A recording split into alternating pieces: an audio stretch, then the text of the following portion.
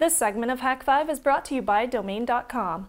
Get the cost reduced and get the power consumption reduced. Getting this whole thing to work on USB bus power is a challenge.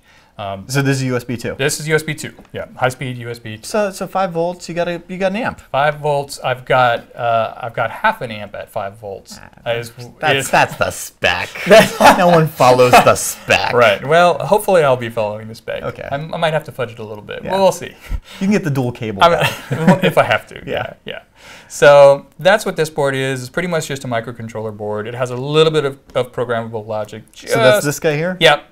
Just enough to talk to the ADC, DAC, not enough to do any digital signal processing. Okay, so your ADC, your analog digital converter and your digital analog converter, the things that it's allowing you to take RF, which is in the air as analog, and then turn it into bits that our computer can understand, and vice versa, so we can transmit. Right. Where is that? That's this little guy right here. Ah, the purple guy. Yeah, this board is called Lemon Drop.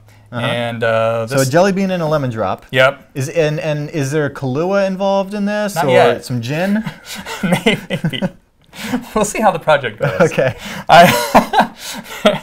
There might have been some gin involved at one point. Yeah, so I see some of the traces where that was an influence. This guy has the ADC to DAC, and it also has this wireless transceiver chip on it. So this chip right here is what's doing all of your wireless transmit and receive? Yeah.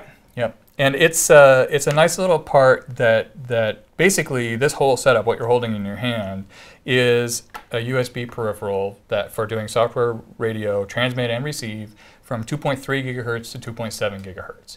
That's what this little chip gives me, is 2.3 to 2.7. So similar to, like, say, the Ubertooth and that 2.4 and that being 2.400 to 2.483, Right. 87, whatever. Yeah. So you've got a little bit wider bandwidth. Why 2.3 to 2.7? Just because I really like this transceiver IC. It has a lot of great features in a small package at a low price, and perhaps most importantly, a low power consumption. So I'm taking advantage of that in my design, that one part. And the next step is another little board I have called Lollipop, which I didn't bring with me, but it actually converts that 2.4-ish frequency to a much wider range. We're targeting 100 megahertz to 6 gigahertz. We'll probably end up getting lower than 100 megahertz. Hopefully we'll go to 6 gig, but at the very least we're going to get up into the 2.4 So you're saying that this would have another daughter board that would say, if I wanted to sniff 25 megahertz, it would sniff 25 megahertz and then will up-convert that? Yes. So that this signal processor there can understand it? Right. It'll up-convert it if it's a low frequency, or it'll down-convert a higher frequency down to the 2. Can you down-convert? Yep, absolutely. I think you can down-convert. You can up-convert or down-convert. Send it faster? Like, how does that work? When you take, like, Actually, it's kind of interesting. An RF mixer, the way it works, essentially, is it takes an incoming signal, like a sine wave, and then it chops it up by inverting it over and over and over again at a different frequency. Pulse amplitude modulation? So, well, it sort of ends up modulating it, basically. But what happens if you do the math and figure out, like, okay, you run a sine wave with frequency 100 megahertz, and then you chop it up and invert it at a rate of, say, 200 megahertz. Well, then the resulting frequency that you get out of that is actually both the sum and difference of the two. So you're simultaneously up-converting and down-converting. And typically what you do in this kind of an application is you do just that. You simultaneously up-convert and down-convert, and then you just filter out the side that you don't want. So, but do you not lose the resolution? Do you not lose like half the data when you do that? You lose half the power. You lose half the signal power. Okay. Yes. But this is commonplace in RF design. And we could geek out about it. We could break out the whiteboard pen and geek out about that for quite a while. Huh. That's fascinating. So everything gets up or down converted to 2.4-ish around that neighborhood, so that you can deal with that. And all of this package basically allows you to. So you would be able to, out of the USB port, get whatever's coming in raw. I assume with the right software, get that right into Wireshark, Kismet, whatever it may be. Sure. And there will be a lot of software development required at that point. What I'm trying to provide with this is an interface into GNU Radio.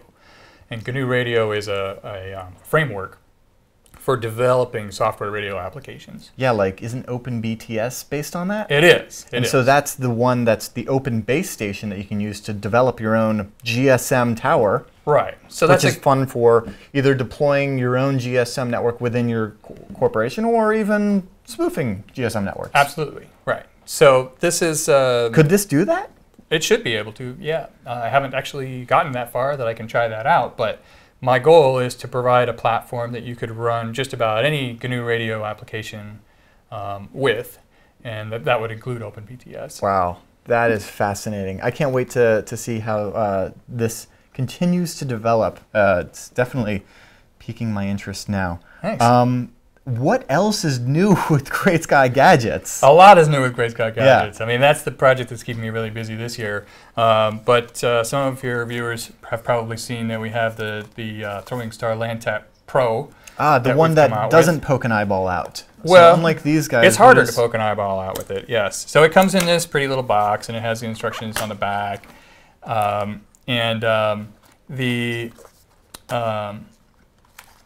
the device is in a nice plastic enclosure here. So it's ready to go out of the box.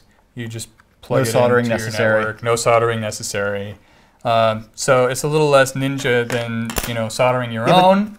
But sometimes when you're walking up into the DoD to do a thing, you don't need a throwing star. Right. And sometimes you want a device that actually doesn't stand out so much when somebody spots it in the network closet. Oh.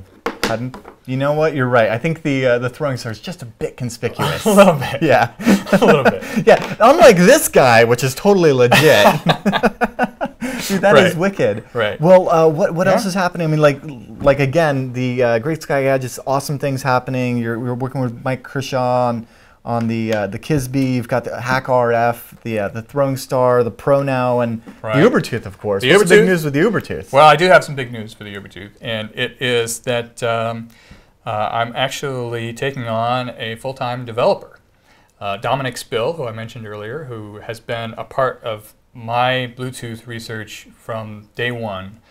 Before I even... Hacking together the $2,000 with USRPs and Bluetooth. Yeah, before I even conceived of Ubertooth One, the work that I did on Bluetooth that kind of set up this project was all done with Dominic. And he's been a big supporter of mine over the years. He's contributed code to the Ubertooth project. He's been a great help to me and a great volunteer over the years. And so now I'm finally able, starting in July, to have Dominic be the full-time lead Ubertooth developer, which is terrific because there are a lot of interesting features and capabilities that haven't yet been developed but could be for the Ubertooth. It's a solid hardware platform that could do so much more than it does now, and with Dominic's help, we're going to make that happen. Nice. Yeah, I know how that goes. I mean, you're a visionary. You've got an awesome thing going, and you need those support of that. And I'm just really stoked that, like, when we first met and you were first launching this, we could be like a small part, with the hack shop and whatnot, helping out so that more brilliant, insane stuff starts coming out of your mind. And so that's so fantastic that Dominic's coming on board, and I'm going to be on the mailing list, waiting for good stuff. All right. Yeah, dude. Thank you so much for coming on. It's been a real pleasure. Thank you. If you're setting up a website or starting a new business, showcasing your portfolio, or publishing your blog, domain.com is the best place to go for your next great idea. If you need to register a new domain, consider getting a .com. A .com name is the original. We all know it. It's the best. It's globally understood and immediately gives credibility to your website no matter what name you choose. Plus, if you want to invest in and sell domains, .coms have the highest aftermarket value.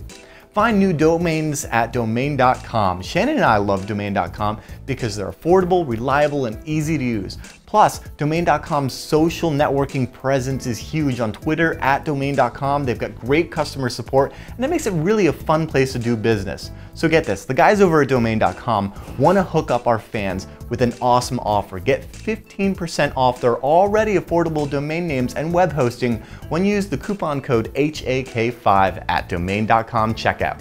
That's 15% off and big savings. Don't forget to use the coupon code HAK5 when you think domain names. Think domain.com.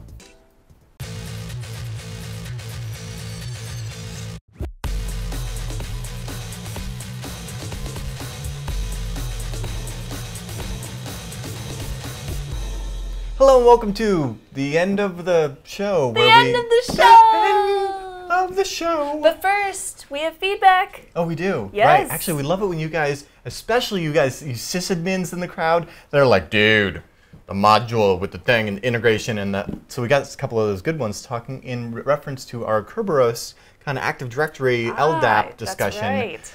You guys know how I feel about LDAP. Yeah, we know.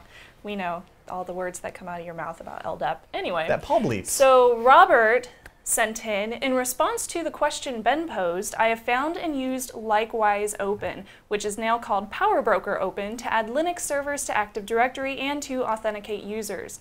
It makes Linux AD extremely easy. I like that. It's just like, boom, your server shows up in the tree. And it's called Open. It's been so long since I've done Active Directory. Not so long, just a couple of years, but yeah. Thank God, too. I mean, glad you're not using it anymore. It's better than LDAP. Yeah. Yeah. Oh, man. Okay, so the next one comes from Dana. Dana writes, just saw a recent episode of Hak5 where there was a discussion about hacking Open LDAP to authenticate to Active Directory. I have a simpler solution that we use that is clean, robust, and stable. Consider using PAM Radius for login and SSHD and point it to the Network Policy Server, the MPS on Windows Server 2008 and newer, or Internet Authentication Server, IAS, on Windows Server 2003.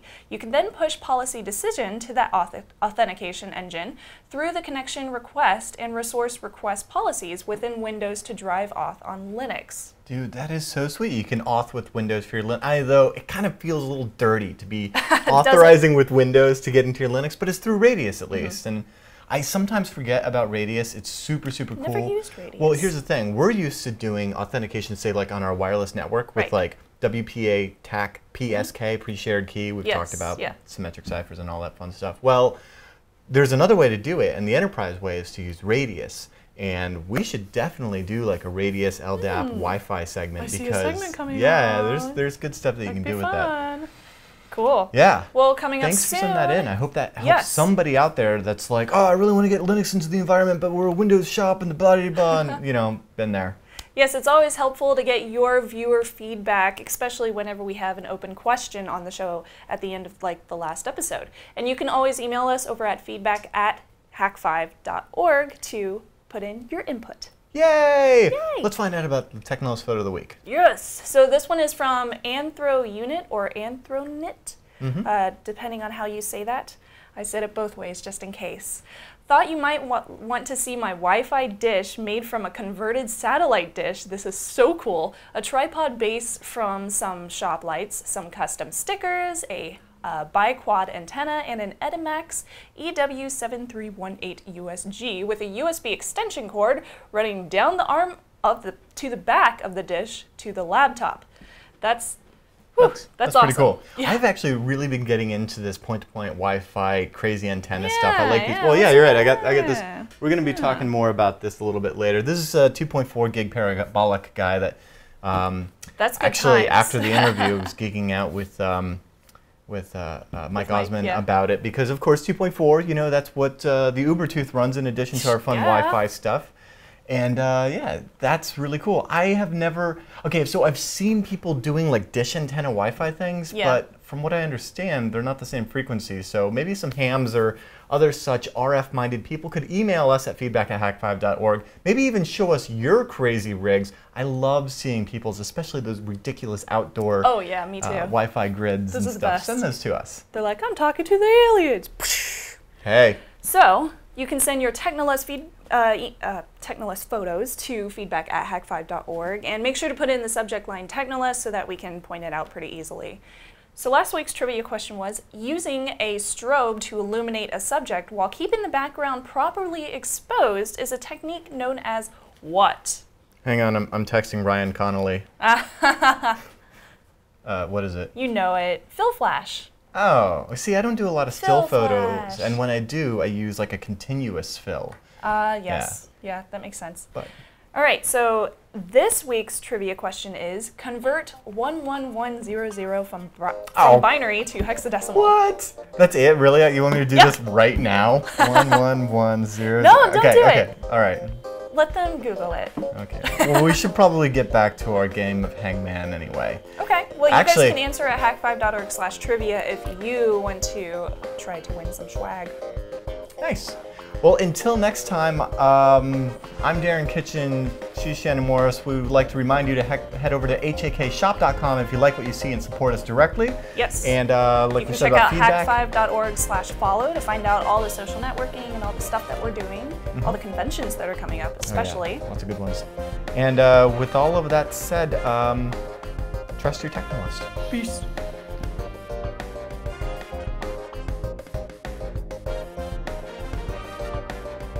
What do we got here? I don't know. I mean, you know, you got 2 more letters. You got an arm and another arm. You already said H. I already said H. S. No, I already said S. Crap. I. It's not I. One left. F. Yeah. Actually, it's an F. Okay. O. Oh. Yeah. RM Tech RF. Bam / Or is it a backslash? Don't confuse me like this. I use both. God! Ugh.